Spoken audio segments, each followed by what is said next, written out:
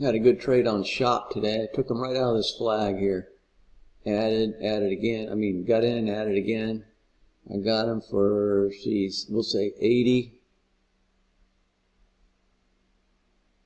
Oh, 45 cents, almost 50 cents. Well, it was over 50 cents because look, I added over this little pop here because it was a high and tight candle. And took some more profit here, but then it pulled back, so I cut it off. This is what I was looking for. I wish I would have stayed in. It was too crazy, though. I mean, the spread was huge. It's flipping up and down, and you know, it's really risky. So small share size.